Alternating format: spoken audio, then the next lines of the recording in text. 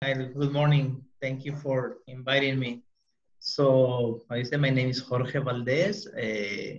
I've been living in Puerto Penasco for 28 years.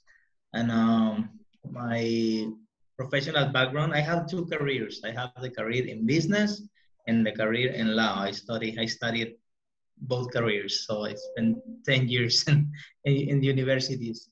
I studied here in Puerto Peñasco, in Guadalajara, and also in the state of Ohio in the United States. So that's basically my my professional background, and I've been working since the beginning with in everything related to real estate. Uh, I started with the working for developers, for large developers, and so I understand very well all the processes from zero to develop, to subdivide, to get all the permits, and then until you sell a condo and all the process that is it gets involved. So I know very well that process. And another thing that I see sometimes a difference or a plus in my side or in my office is that I have a lot of knowledge in the taxes side. So I have, because of my career in business and my first years of experience working with developers, so I understand very well all the real estate taxes involved, and obviously because we always try to get the, the best taxes, the benefits for clients, getting all the tax deductions that they can do, and so to reduce, obviously reduce the capital gains as much as possible without being out of the law. I mean, don't putting our clients in trouble, but obviously reducing the taxes and capital gains as much as possible.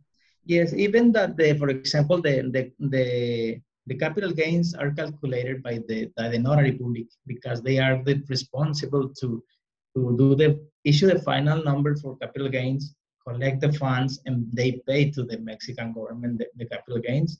But even that they have the last word, I get very involved with them in being sure that they take all the clients take all the credits and tax deductions that are allowed by the law. So I got involved in all that process, and obviously that's something that benefits my clients. And we don't I don't charge an additional fee for the taxes. I mean, I just use my knowledge to do both the legal and the tax side, and in benefit of our clients. And obviously we also advise our clients on how to get title now, thinking in the future, to avoid that in the future they're gonna be hit so big for capital gains or things like that. So we do like a tax planning for future. That's something very important, because I have seen documents, titles of trust from attorneys that maybe they don't have the knowledge on the taxes. So then they do all the legal side correct, but they didn't take care of the taxes side. So then eventually the clients are hit by huge capital gains. So that's something that we take care here in our office in Real Consulting. Uh, we also have here in our office also an accounting department, because we do accounting and legal in the same office. We also do immigration services. And here in our office, we have Gabi, which is the experienced accountant with more than 20 years experience. We have Alexis, which he has a master's in taxes. So we have experience of different people that can help us do the right thing with our clients. The main problem is the timing. we cannot, we're trying to do the process expedited as much as possible. But since the COVID restrictions plus many things that has changed in the last 2 years, so it takes so long, and that's sometimes the problem that we're facing right now. Um, that we try to give our clients an estimate timing for them to get the trust, but I mean sometimes it's impossible. I mean, there are too many offices and entities involved, and everybody is taking longer than before. Everybody, besides also because of the amount of work that we have in last year and this year has been very busy. So, but also because of all the COVID restrictions and everything, everything is taking longer. So that's maybe the main problem that we have right now, that timing. Basically, it's in all stages of the process. But for example, first step to get to set up a trust is to get the permit from the Ministry of Foreign Investments. That was a process that usually before you, I mean, it was done personally, but somebody in Mexico City, we have people there in Mexico City that can just walk into the offices and get the permit. Since COVID, now everything is online. Sometimes the offices are open, sometimes they close. So that's the first part of the process. Maybe that was a process that will take 3 4 days. Now maybe it takes 3 weeks. That's the first one. Then second, pues, the notaries. Uh, Maybe they are also taking longer because maybe I would say because the market is so active, so they are so busy, the amount of work that we all have, so that is taking longer for the notaries to also complete the process.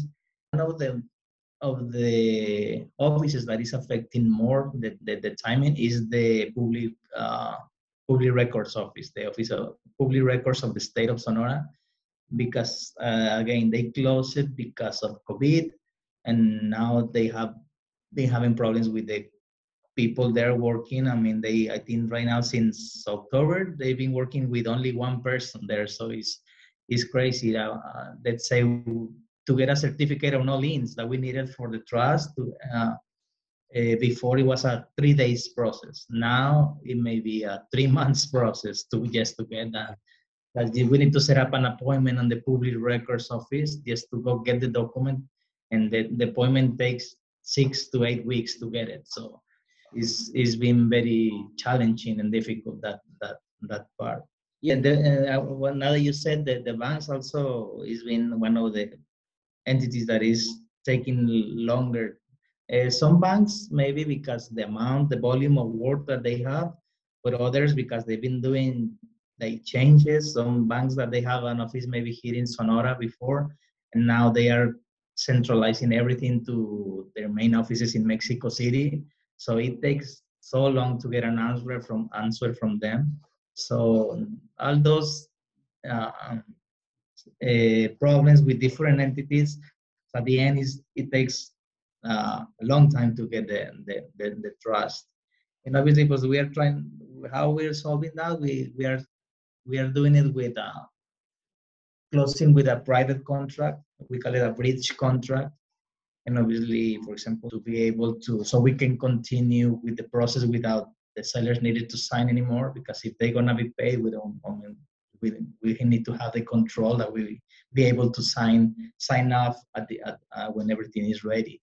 So that's part of the way we are doing it to solve that problem. Yeah, because right now maybe trust is gonna take you 6 months, and so obviously you don't want to wait 6 months to purchase a property, so people want to close right away. So that's the way we do it, getting a power of attorney from them. So we do because the seller is going to be paid off or paid, or maybe sometimes we have a retain amount to the end until all the paperwork is complete, but the seller is going to receive most of his the price upfront. So in order to protect the buyer, that's because we request the power of attorney from the sellers. We, in the case we get into our office, so we can continue with the process, and the sellers, they don't need to come back to Peñasco if they don't want anymore. And yes, obviously that's the first thing that we do in any transactions. We review the title, be sure everything is correct with the seller's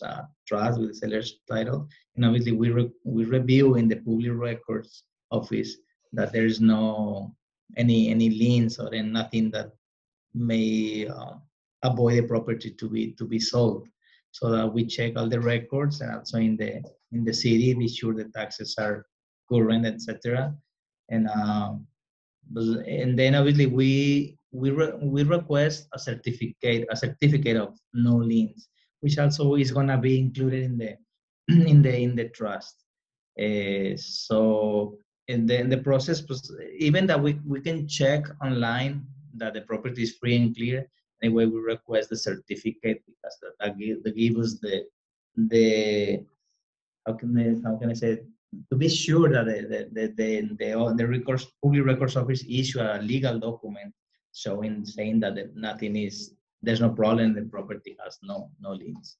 So yes, you need inscription number, which usually is in the very last page of your trust.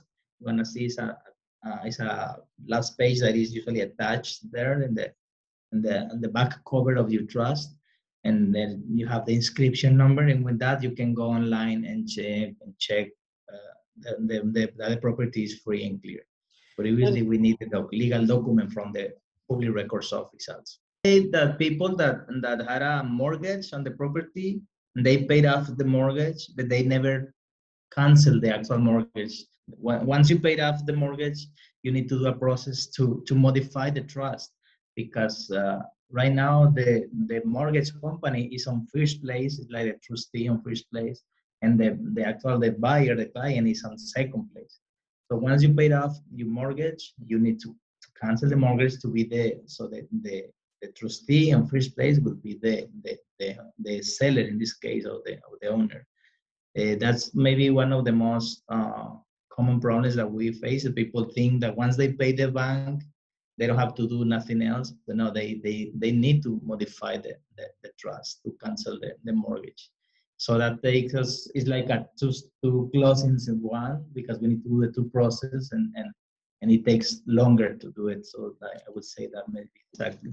So if you have a mortgage, my advice is that as soon as you paid off, do the cancellation of the lien right away. So you will avoid problems in the future. But some lenders may be out of business, or the banks, or then we need to look for somebody, a legal representative from each bank or each lender to cancel that mortgage. So it's important to do it right away. Since you're paying right there, they will sign off easier, I would say. Yeah. And then and then maybe another problem, you won't believe it, that people that they don't have the trust and they don't have a copy. And so even that we can get a copy from the public records, but the same problem that we have right now is really hard to get a copy.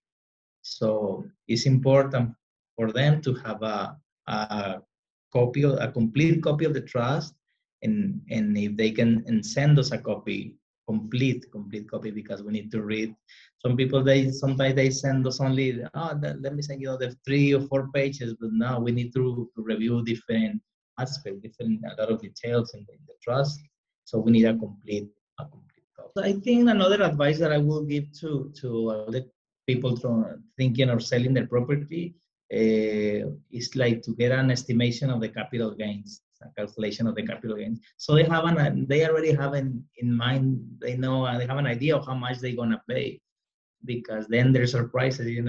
People think that they are not gonna pay, and when you say no, you need to pay these capital gains, so it's a surprise for them. The problem in Mexico is that the transactions, even that you sell or buy in dollars, the transactions for capital gains are recorded in pesos at the exchange rate of when you bought it. So there's a problem for a lot of people. I have seen, let's say a person that bought for $100,000 a property in, no, I don't know, in 2012, but the exchange rate was 13 pesos, right? So it was 1.3 million pesos. It was the equivalent. Now they are selling, even if you sell for the same $100,000, but now the exchange rate is 20. So now it's 2 million pesos. So you have a profit in pesos to pesos, you have a profit. And unfortunately, you need to pay capital gains.